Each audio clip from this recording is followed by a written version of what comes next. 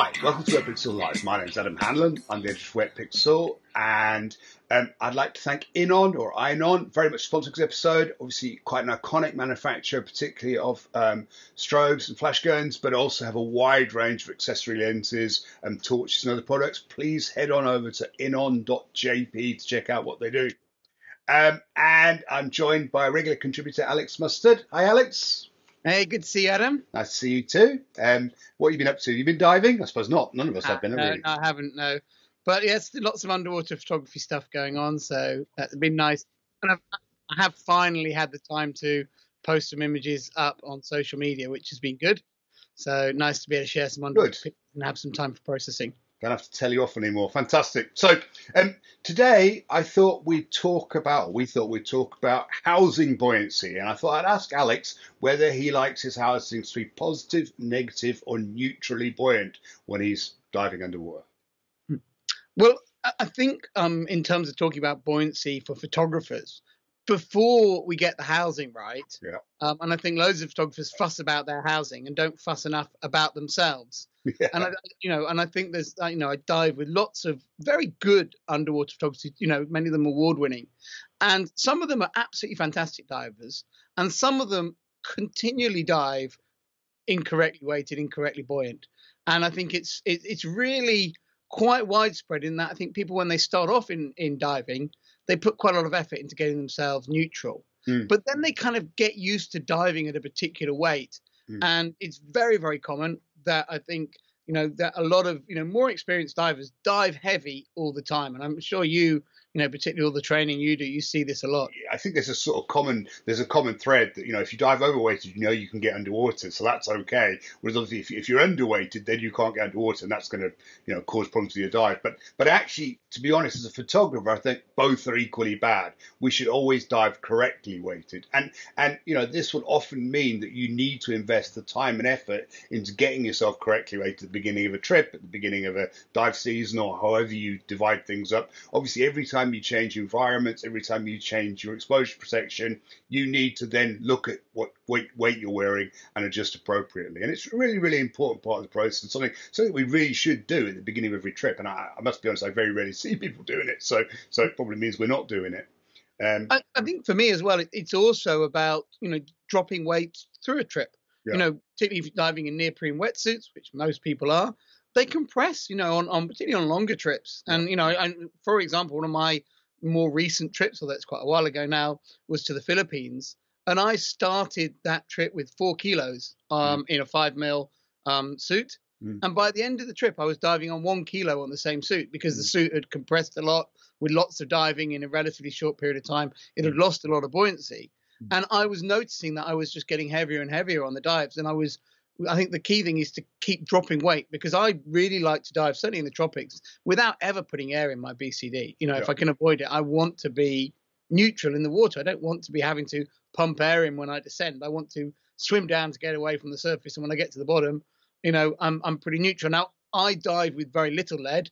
And, I regularly dive in the tropics without any lead and with an aluminium cylinder. But that's because I'm chunky. If you've seen my legs in a pair of swimming trunks, you'll understand why I don't need a lot of lead.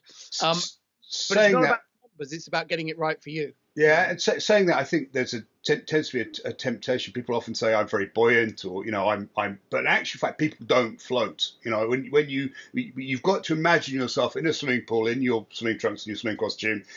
Do you float or sink? And most people are pretty much neutrally buoyant. If you then say, well, I'm going to put a 2 kilo weight belt on in the swimming pool, what happens is most people say, well, I'm going to sink like a stone.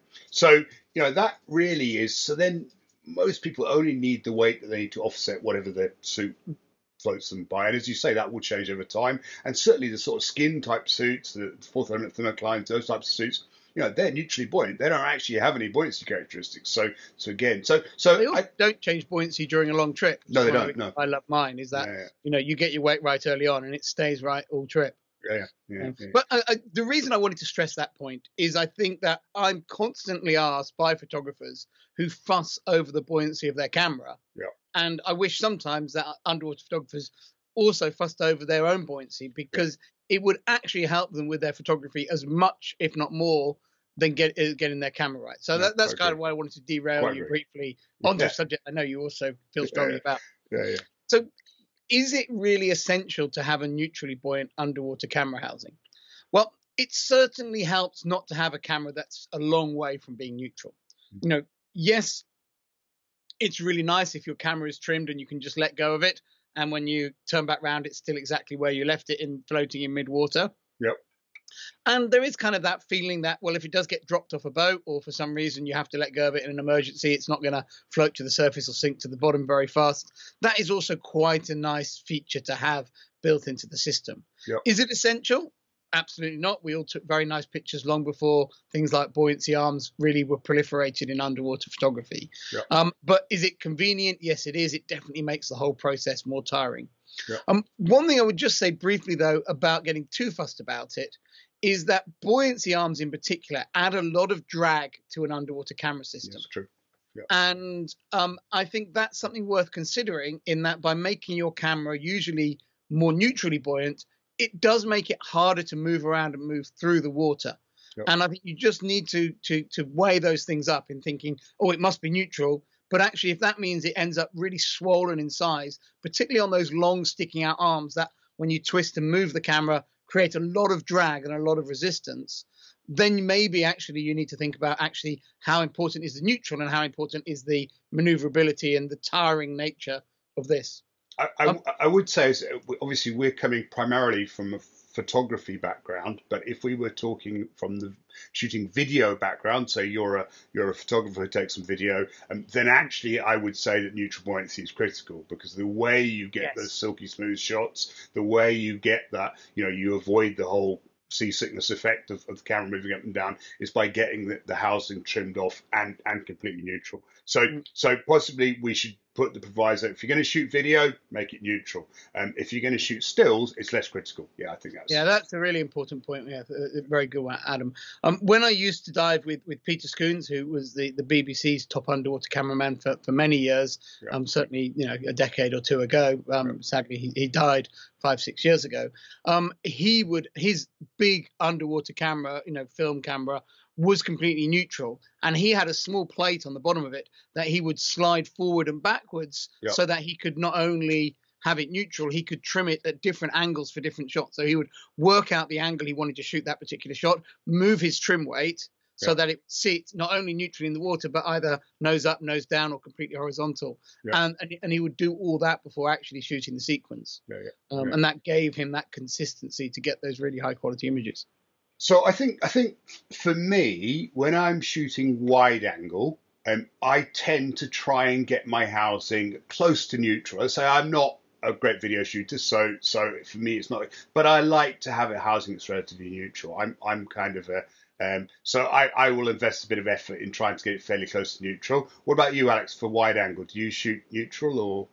Yes, I'm the same. My housing fairly happily falls to neutral, and I've never really put lots of fuss into it, but my housings are actually generally very neutral when I use a big dome port, so usually on a full frame camera with a 230 9.5-inch dome port, with my normal strobe arm setup of a double arm on each side with buoyancy foam on those arms, and that leaves me with a housing that is actually very, very neutral. And I have to say that it's slightly fortuitous in that those arms are kind of full of float arms. I couldn't put more on, and the only way I could have less would be to cut them in half, and I would never bother doing that. And again, it's with that dome port. But I like that as a starting point. It means that the camera is nice and easy to handle. It works well.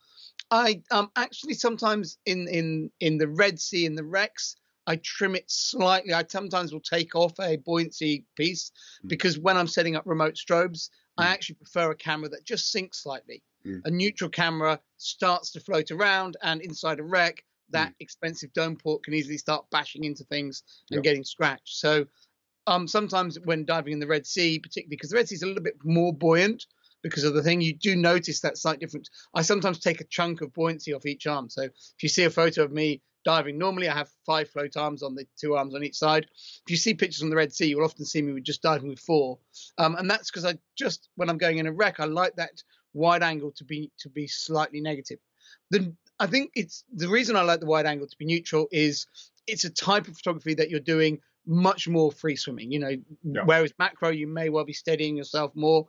Wide angle, you're usually free swimming, and quite often you're out in the blue shooting subjects. And I have to say, when you're out in really, deep blue water, having a housing, that if you happen to drop for some reason, isn't going to suddenly start sinking really deep or floating up to the surface and risking getting lost, is actually a real reassurance. So not only does it make it easy to handle, it also works for that.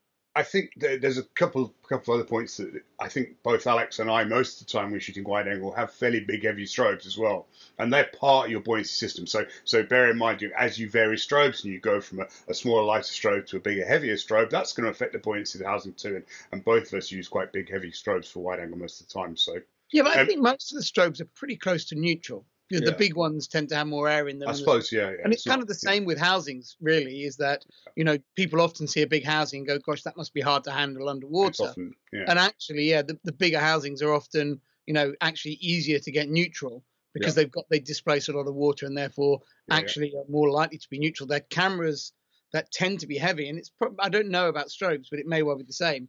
Is something that's smaller, that's got everything packed into a small space, more dense, can actually end up being more negative. Yeah, it makes sense. I think certainly there is a demand for smaller housings, but obviously smaller housings will tend to be more negative. The other thing I was going to mention is for wide angle. One of the things that I will often do is I will often be using slower shutter speeds than I would be.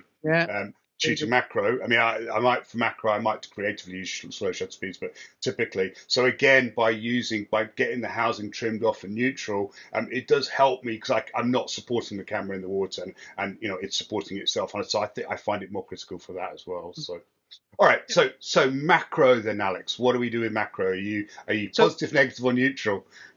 So certainly for muck diving trips, I intentionally want my camera to be slightly negative, so that it will, and the reason for that is actually I love the way it trims me. If you dive with a slightly negative camera on a muck dive, it tilts you around your center of buoyancy so that you end up sort of head down and with your feet up in the air, which is ideal for getting down to the level of the subject matter without having to impact on the seabed, other than perhaps with the camera itself, or maybe a pointer stick or that sort of thing.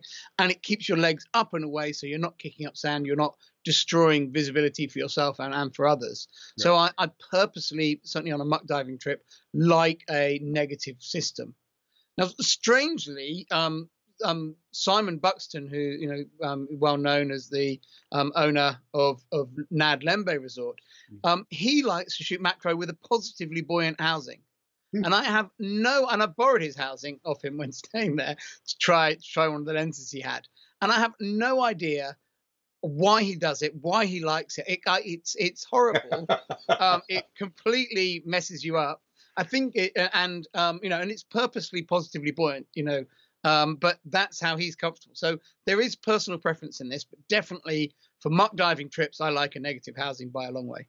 I trimmed my housing off slightly negative with a diopter lens on it once, and then took the diopter off for some purpose.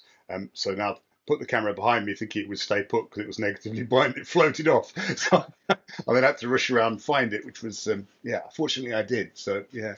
I'm exactly the same. I like a slightly negative housing. And in fact, the example I've just given you, actually, it's probably it's a bit too positive. We shouldn't be relying on the weight of a diopter to hold it on the bottom, to hold it down. But exactly the same thing. It keeps my feet up, keeps my head down. Yeah, but So sorry, you're going to say probably saying the same thing as me. Yeah, so that's on a muck diving situation where when I'm diving over a reef, so shooting macro on a reef or shooting fish portraits, for example, my requirements change. I still want to be that sort of head down, feet up position to keep my feet clear of kicking anything, but also I still want that. So I would tend to add a little bit of buoyancy back on for those types of situations. How about you, Alex? Yeah, no, I'm the same. Is when I do quite a lot of fish behavior photography, fish portrait photography, particularly in places like the Red Sea or the Cayman Islands, in those reef environments. I tend not to be kind of really into super macro in those destinations. I'm much more of a fish portrait person in those places. And in those destinations, I like my camera rig to be as neutral again as possible for macro. Now, actually, what tends to take care of that naturally is that type of shooting with a macro lens demands slightly bigger strobe arms. And it's just really the extra buoyancy of putting the longer strobe arms that have more buoyancy on them. Yeah. That is often enough. I used to always, I used to always use a buoyancy collar as well on the port for that type of shooting. But now I tend to only use that buoyancy collar when I shoot with the Sigma 150mm lens, because that lens is a big chunk of glass off the front, and it always makes the housing very nose heavy. And so when I use that lens, I like to use the buoyancy collar, which just helps stopping the camera getting very nose heavy. And this is all about comfort for me when I'm shooting. A neutral camera to shoot fish portraits, you're generally going to shoot fish portraits hovering in neutral water. So if you're nice and neutral and your camera is nice and neutral, you can just stay very still. And the less you move, the more relaxed the fish are, the easier your autofocus works, and all those things all together. So it makes a big difference to me. So sometimes a buoyancy collar, but it's often just taken care of with just the extra longer strobe arms. You suddenly put 3 or 4 more chunks on because you've got longer strobe arms, and it takes care of itself naturally that way. So that's probably a good place to sort of start talking about how we get our cameras trimmed off. And so the first thing, obviously the obvious one, we talked about chunks of buoyancy. These are the obvious things. They come in all sorts of different brands, shapes and sizes. The foam is not that easy to get hold of, in that it is quite difficult stuff because it's relatively incompressible. So it is available, but people say, I'll just get some foam get some pipe lagging or whatever, and that tends not to work terribly well. It is special stuff. So it's a good point, because when you see it on someone else's housing, you think, oh yeah, you could just go up and squeeze that like a sponge, because it looks like a sponge, but actually when you touch it, it's kind of totally incompressible. And I mean, I think that it's not quite as easy to source as people imagine it might be. Sometimes people use fishing floats as well, kind of the floats from nets, but they tend to be brightly coloured. And in general, I think if you're wanting to be relatively stealthy with subject matter, you don't want bright colours all over your camera rig. But some people, are quite relaxed about that, because there's plenty of fish that aren't going to care because they're bright coloured too. But I think it's good to go to a more neutral colour. So the first thing is chunks of buoyancy on your arms. That's an obvious sort of, and I'm sure anyone who's hung around photographers will have seen those. Alex mentioned a buoyancy collar. This was a particular product that was produced by an American company whose name escapes me now, but that actually attaches around the macro port and has a series of float sections as well embedded in it. And it's a specific one. In general, I think they fit in a variety of different macro ports. Certainly, most underwater camera retailers will be able to source them, know where they are. Also people have made their own very easily as well. It's quite an easy thing to produce, to add a buoyancy collar. Another source of buoyancy trim is when your housing is a bit too positive, and this particularly happens if you have a large acrylic dome port, which are very buoyant. All that air in them makes them float up, and it gives your camera a lot of torque wanting to twist itself strongly upwards, and it can be very painful after a day of shooting.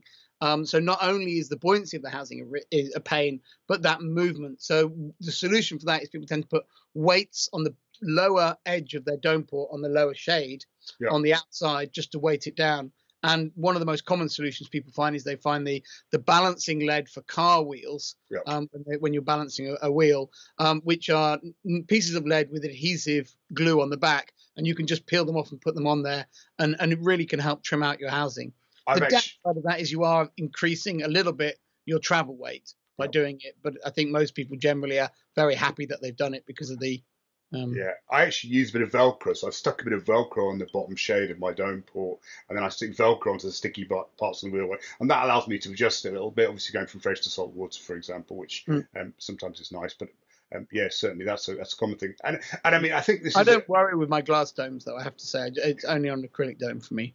The other thing that I thought, is we're assuming here, obviously, that housings are inherently positively buoyant, so we're inherently negatively buoyant, so they're tending to sink. Obviously, if you've got a housing that's tending to float, that can be an equal battle, and you may well find that you need to add weight in different ways. Certainly, some of the resin